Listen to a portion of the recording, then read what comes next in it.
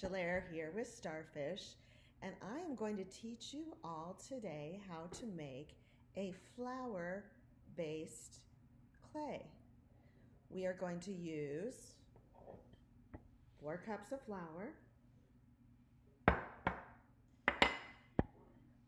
1 cup of salt, just regular table salt will do, 1.5 cups of water, and something called alum. Alum is in the spice aisle, but if you don't have alum, you can substitute it with cream of tartar. So we're going to take these ingredients and mix them together. We take our 4 cups of flour, our 1 cup of salt, and we're just going to pour it in right here. Usually if I'm cooking, I put my hair up as a safety precaution, but since it's for clay, we don't need to do that. We need 1 teaspoon of alum or cream of tartar if you don't have alum, which not everybody has. We're going to put that in there. And we're going to take and mix in our water. Now, I like mixing it in kind of slow. We're going to mix it into a dough. So we're going to just take it. I'm short, as you can see, so it'll hide the compromise, but we want to mix it thoroughly into a dough.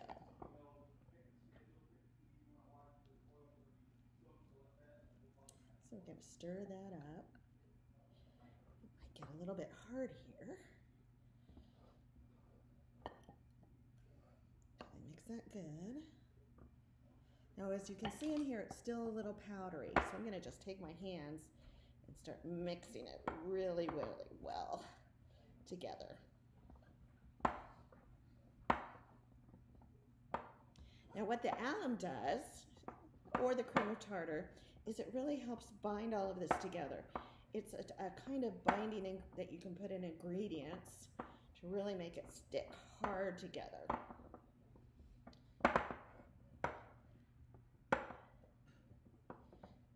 going to get it good and mixed. So it almost has like a Play-Doh consistency here. Nice and mixed.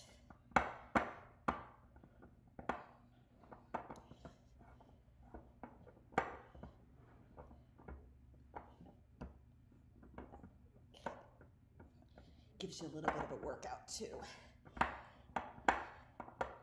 So how's everybody doing out there, surviving the quarantine?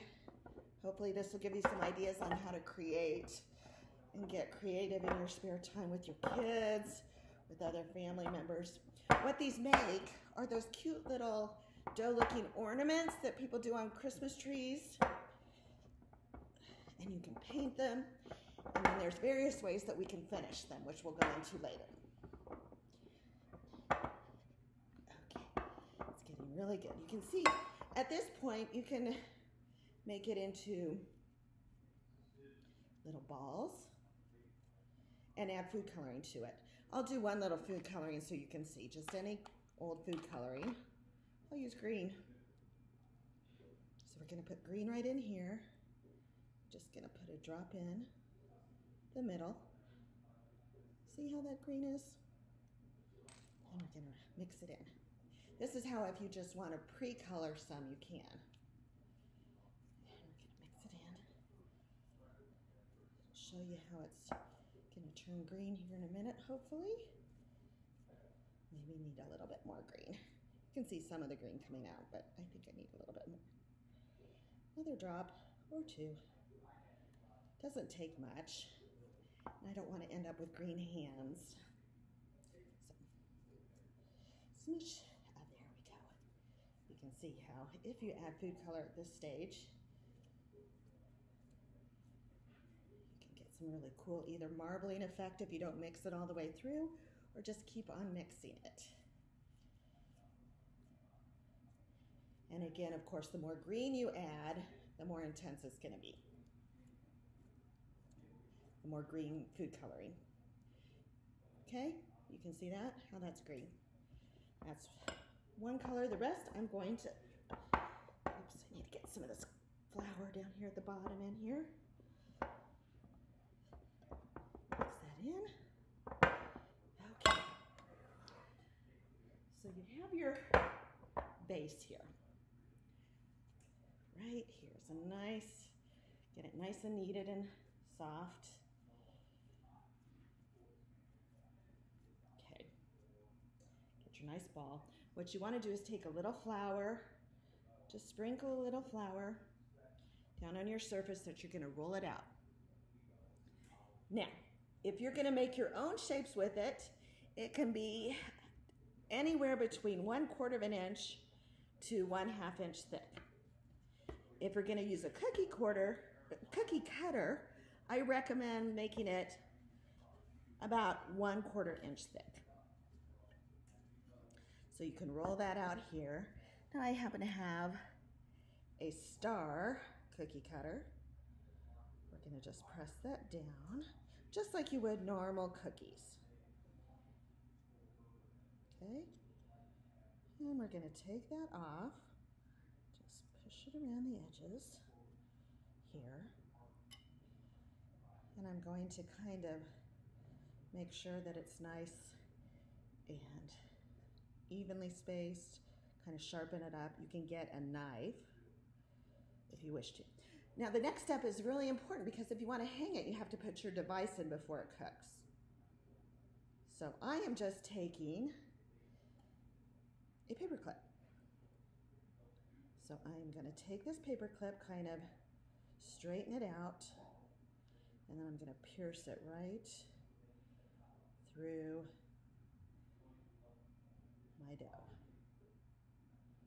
So now I have a hanging device on it.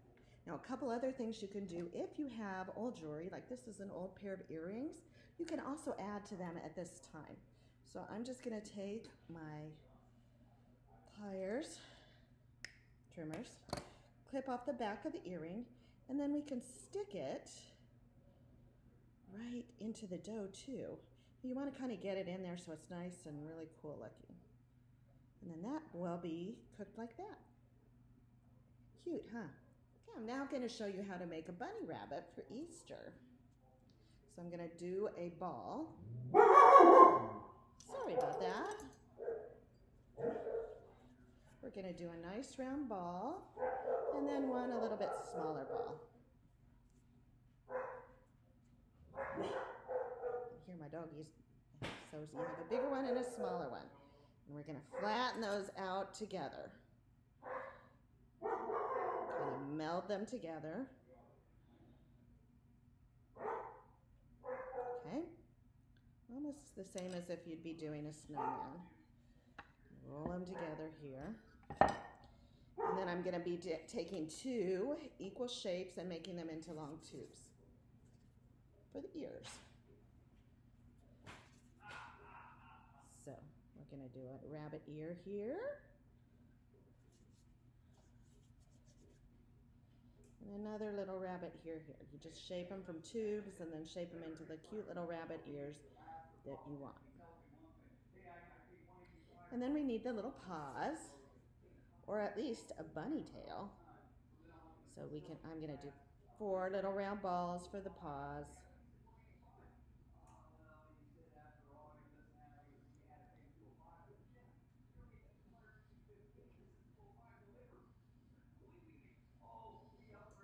And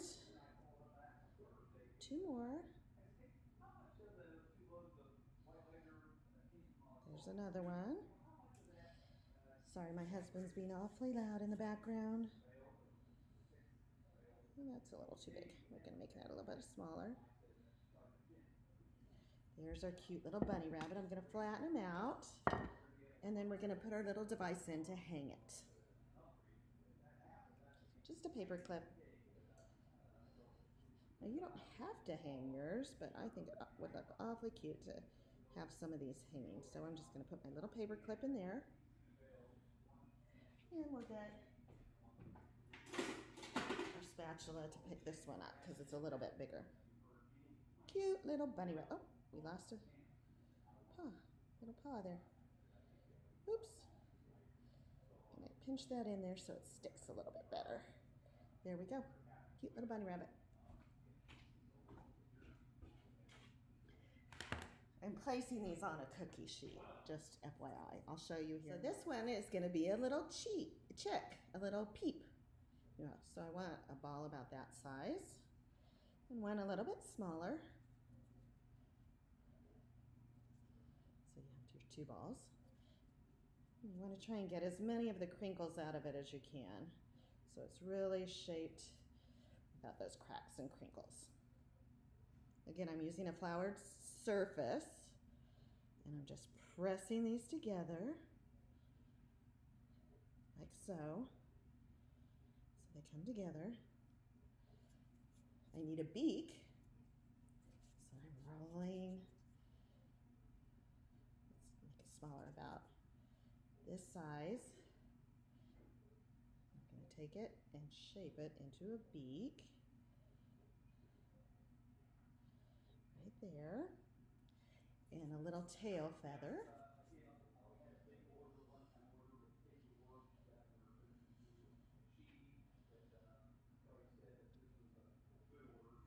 We need a wing. Remember, you can keep it as long as it's under 1/2 inch. You can add to the top of it with your wing. So I'm going to shape this into a little wing. Press that down in there so it sticks really good. And we have our cute little chick. Beep, beep. Okay, this one is going to be a flower. So again, you're going to start with the ball of for your base. There's your ball. And then several smaller balls around it, shaped like petals. So we're going to flatten this one first. Again, remember that rule, 1/4 to 1/2 inch. We're just going to shape same size balls as petals around it.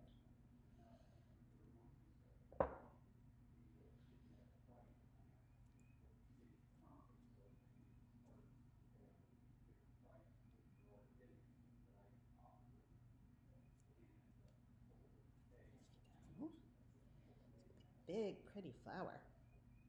Maybe you want to hang it from your window or from the front door. You can give it to someone.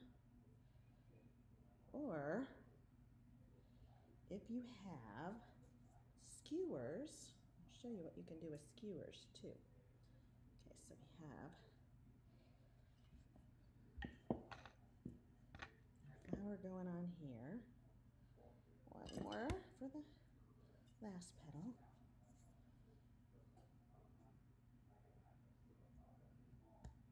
Okay. I have these barbecue skewers and I'm just going to use this because we only cook this at 250 degrees. So we really don't have to worry about it catching on fire. Okay. One in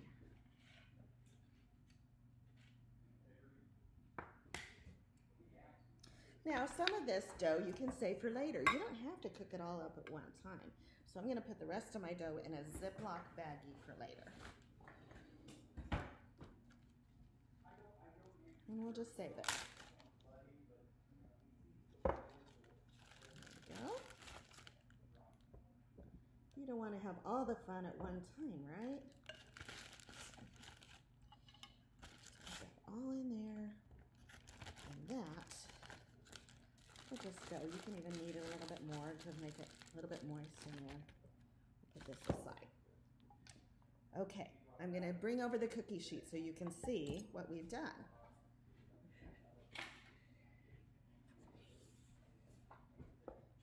Now this is not my good cookie sheet. You can see that. It's an old icky cookie sheet. You don't have to use a good cookie sheet when you're doing these clay. Okay? This is going into the oven, 250 for 30 minutes. And then I'm going to turn it over again. All of these will get flipped over. So you can see how cute some of these are going to look with the little designs. Okay? I might even, I don't know, I have this cute little thing. I think that needs to go right there in her. These are going to be beads that you can do. I just skewer them through the paper clip. Okay? So you can see this here. And okay, so at 250 for 30 minutes, turn it over and bake it for an additional 90 minutes. So here we go.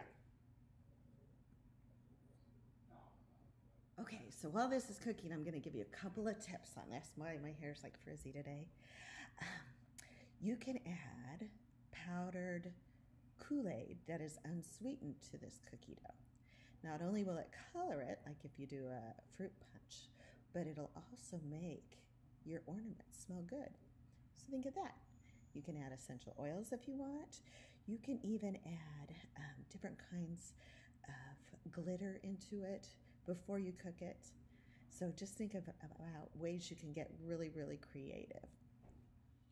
Okay, so they're done now. I'll show you here. These are really, really hard. Okay, we're gonna let them cool. Remember again, I cooked them at 250 for 30 minutes, flipped them to the other side, and cooked them for another 90 minutes. So we have them nice and hard. I'm gonna let these cool for a little bit. Okay, so we've cooked our dough, our clay dough, for 30 minutes at 250, flipped it, and then cooked it another 90 minutes. It is all finished. We let it cool down, and now you can go ahead and paint your items. Here's a flower, the flower I painted. You can use acrylic paint, oil-based paint. You can even use fingernail polish to do this. So know that you can use a lot of things to paint. Once you have it all painted, here I used a glitter paint on this one. You can paint both sides too. I just didn't do it for this. If you want a smooth surface, you can even sand it down. Start with a fine grid and go to an ultra fine grid, a paper like 400 or plus, to get some really cool, I'll show this close up here. See, that's all glittery. You can hang that. Here's another star I did with that glitter paint, if you can see that. Here's a cute little duck. Quack, quack. And now I'm working on the bunny rabbit that we did. So these are all painted, and like I said, you can even use fingernail polish to paint. I did on the flower some fingernail polish. Now you want to finish it with a glaze. So the glaze you can use shellac, you can use spar urethane or any urethane, but today I'm going to use a clear fingernail polish. So all you have to do is coat your item. Make sure you use it on a protective surface anytime you paint. So I'll show it down here. Right down here, we're going to coat just with the clear fingernail polish. And that'll give it a nice shine in addition to sealing your paint in.